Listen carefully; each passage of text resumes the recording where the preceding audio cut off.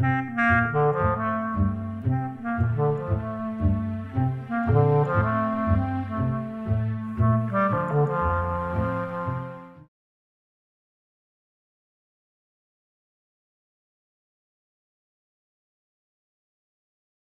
here I'll just accept the default value. Let's press Escape to exit the Smart Dimension tool. You've probably guessed by now that the distance between this line and the curve is 1.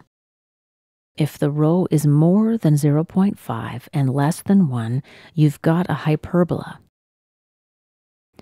If the row value is equal to 0.5, then you have a parabola.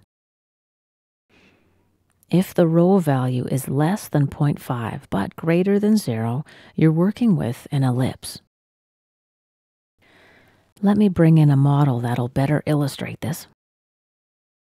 Let's say I've got a cone and I slice it 4 ways with a plane. This leaves us with an example of a circle, next an ellipse, third a parabola, and fourth a hyperbola. And this concludes our video about conic curves.